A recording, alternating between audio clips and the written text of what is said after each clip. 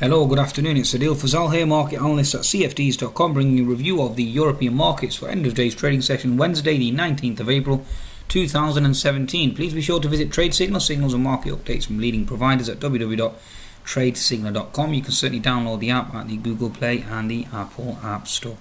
Okay, now in terms of market news or market end of day market summary for European indices, the European markets generally across the board finished positive stroke flat.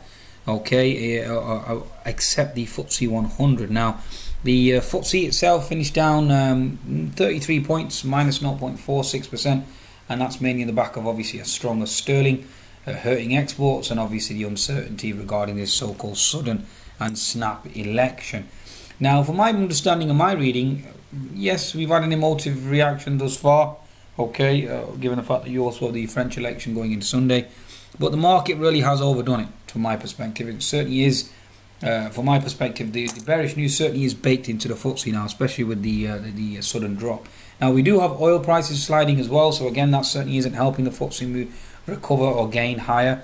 Although Mr. Trump has alluded to his tax reform, his stimulus plan, infrastructure stimulus, and also his healthcare plan, which again has helped US equities remain above board. The German DAX finished up 0.13%, the French CAC up 0.27%.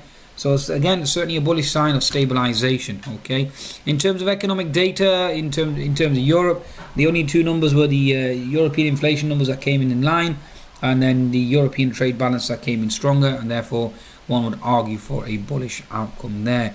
Other than that, North Korean situation is still in the background, but nothing major, no escalation as of yet. More stability, if anything. Okay. In terms of commodities, again, oil prices certainly feeling the pressure.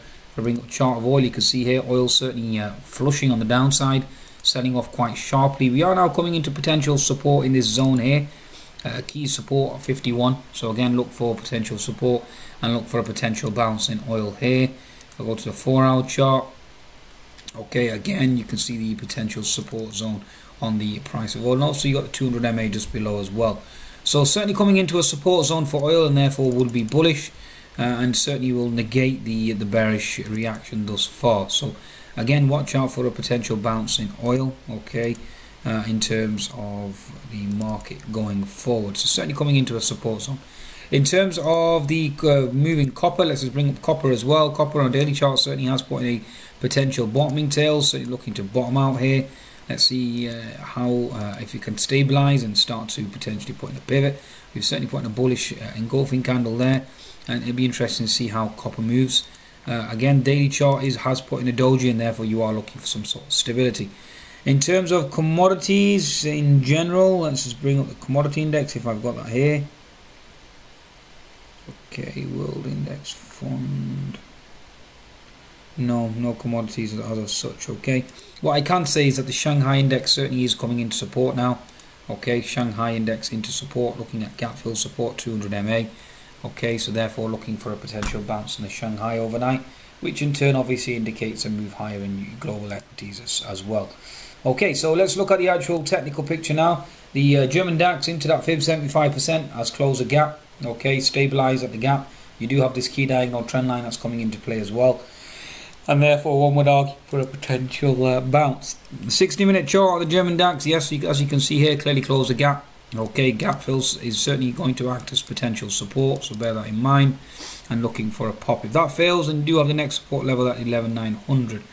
From my perspective, you're looking at testing the upper channel now at 12,100 on the German DAX. So one would argue in the bullish camp. I would certainly remain in the bullish camp as such. In terms of the French CAC, again, yes, you do have political uncertainty, bear that in mind, but it certainly seems like we're brewing some sort of inverted head and shoulders formation here. Okay, so certainly looking for an inverted H&S, so you have the left shoulder here. Okay, so the head's gone in. Okay, looking for right shoulder consolidation before we start to rip higher. You're looking at 5035 on the upside in terms of the European equities. Okay, so certainly looking for a potential pop on the French CAC. Moving over to a 60-minute chart on the French CAC, let's just bring this up for you again. Looking for stability, we've certainly bounced and held that bottoming tail at 449.80. Okay, so again, from my perspective, looking for a resurgence up to at 60 and potentially close a gap at 5100 as well, especially given the fact that ECB QE remains intact. FTSE weekly chart into key diagonal horizontal support now. Okay, we've broken out that for rising symmetrical wedge. The daily chart certainly has support here at this region, so therefore looking for a short squeeze bounce. Yes, I know the HNS target of 7085. Okay, oil prices aren't helping at the moment, but once they stabilize, the FTSE certainly should stabilize too.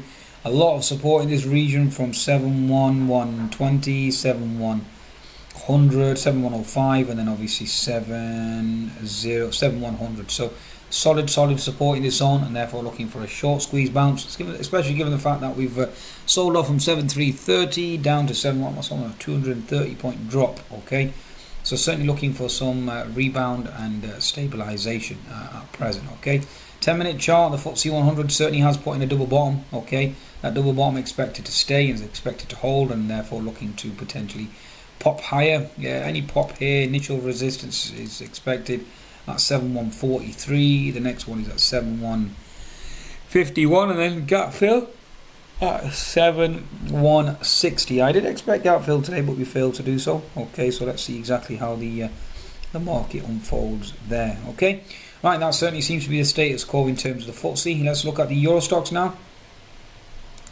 Okay, so Euro stocks certainly some stability here now. 60-minute chart, support held at 3410. Now looking to potentially pop higher here up to 3445, and then potentially close the gap at 3470. So watch out for that. Okay, watch out for that. 10-minute chart, again inverted head and shoulders formation attempted here. Okay, no lower low, therefore bias is bullish, and therefore looking for a potential pop. Daily chart, again holding that gap. Okay, whether or not we carve out a bear flag and then move lower, that's a different story altogether. There's a possibility that we could even trigger a HNS formation. I mean, this is your very strong possibility here, consolidation here, before we flush even lower down to gap fill below. So again, all possibilities, all eventualities are on the table. Let's see exactly how this market unfolds. From my understanding, all the bearish news really is baked into the cake now, and you are looking for a potential short squeeze, especially given the fact that the S&P 500 now on the 10-minute chart is into gap fill. We've closed that gap, looking for a potential pop. Also on the 60-minute chart, you'll see on the S&P 500 we have carved out, or we are carving out, an inverted head and shoulders formation. You can certainly clearly see this here. Okay, so carving this out, and therefore now looking to potentially pop. So looking for a pop on the S&P up to probably 2365 and 2375, and don't be surprised if you continue to move higher and potentially even make new highs. So my argument really is bias bullish, and bulls certainly will fight back here. I think the only catalyst at the moment really stopping this rally is oil. As soon as we see some sort of stabilization here, then we should see a pop in oil. Okay, on that note, and pop in equities as well along with oil. Okay, on that note, please be sure to visit cfds.com for your trading needs, and certainly download the latest app. Goodbye now.